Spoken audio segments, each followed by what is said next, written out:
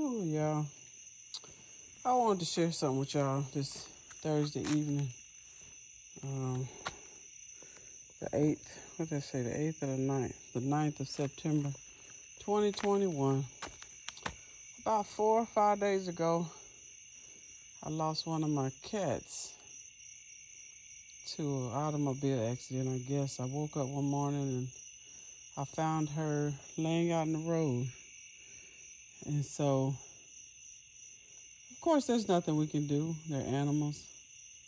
We like to keep them with us forever, just like we like to keep each other forever. But that's just not the case. It's a time to live and it's a time to die.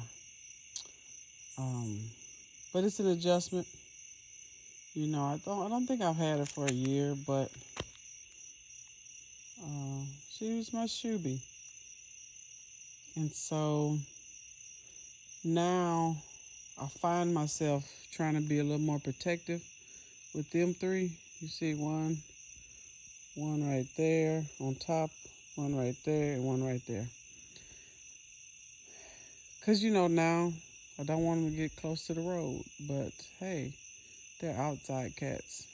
And there's nothing I can do about it. So, like, right now, especially, nighttime, they're nocturnal animals. They play at night. They run around. And so then that's what they're doing. Normally I'm in the house by now, but it's nice and cool out here. So I'm out here, and so they're close to the road as they can get. And so I was bringing them up, like, hey, especially that one sitting on the column, like, hey, come on up. And they go right back out there. And the reality is, this is a part of life. Living is a part of life. Dying is a part of life. But you can't allow a loss or hardship to cause you to live out of fear. Because that's not living. That everything you're doing is anticipation of something that happened to you in the past. And so I'm trying to be mindful of that, because I catch myself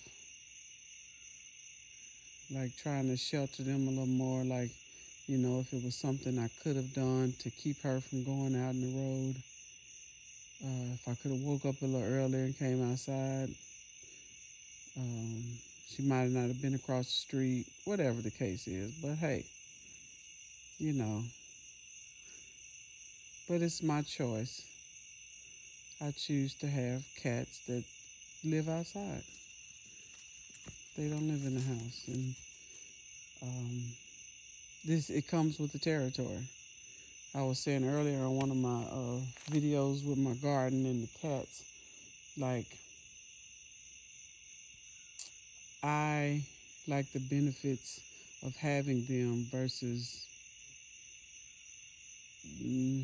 living life without them. And even if, you got to go through loss, but that happens with people. That happens with each other as well. Even as humans, you get in relationships, you have family, and no one is promised tomorrow. But if you've lost somebody, you can't live life not wanting to engage in another relationship because you're scared you're going to lose them. Truth be told, we're all going to die someday. We're all going to transition at some point, someday, and don't nobody know when. And so you enjoy the time that you have with each other. Forgive. Show each other some grace. Because we all make mistakes. We're all faulty. I could say we all try to do better, but we just don't get it right. But sometimes that's not the case. Some people don't even try, you know. And so I could say, hey, Doobie. I could say, hey, you know, that really hurt, you know, being without her every day. So I don't want to get attached to any other animals. That's just, yeah, no. But no. But what about all of the great moments, the great times that you can now carry with you, and the memories that you hold dearly, you know? So I know that losing someone or an animal can be hard. But, you know, if you think about it, they were never ours to keep. Anyway, I think we just get in that mindset and we get possessive. Ain't that pretty?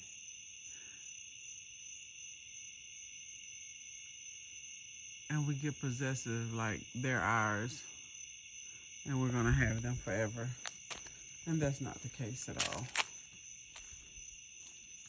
Hey, Booty. Hey there, big boy. So I just wanted to share that with you guys. It just a thought ran across my mind, and yeah, I just wanted to share.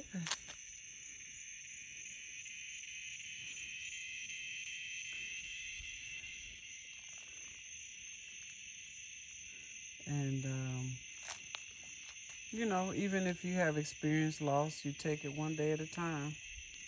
Nobody can tell you how you grieve not having them there anymore. I think it's time for him to be neutered. Hear that noise? I think he's on the hunt.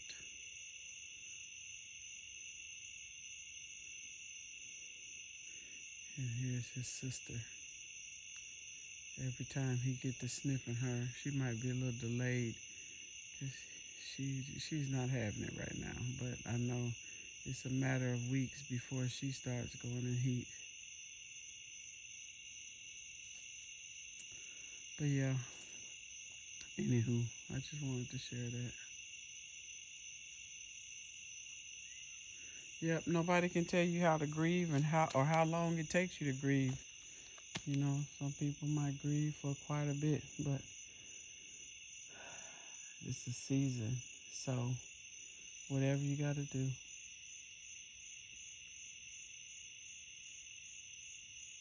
You gotta cry, you gotta get to yourself, you gotta take some trips, you gotta look at some pictures.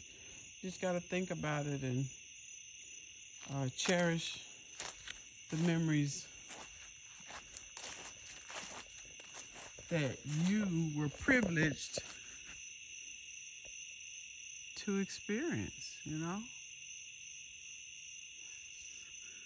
Instead of looking at it as it's a bad thing that they're gone, how about it's a great thing that they were here and you got a chance to be in their life and they had a chance to be in your life.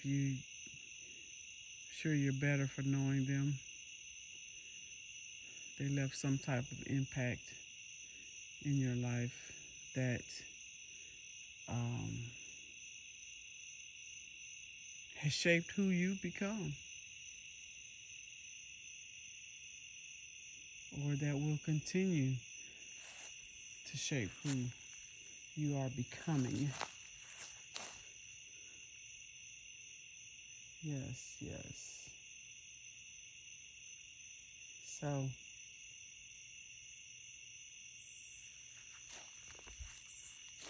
anywho,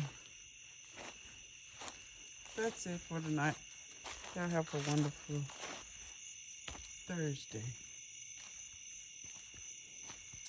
Hope everyone gets ample sleep, restful sleep, and wake up Friday morning knocking it out the park, feeling refreshed.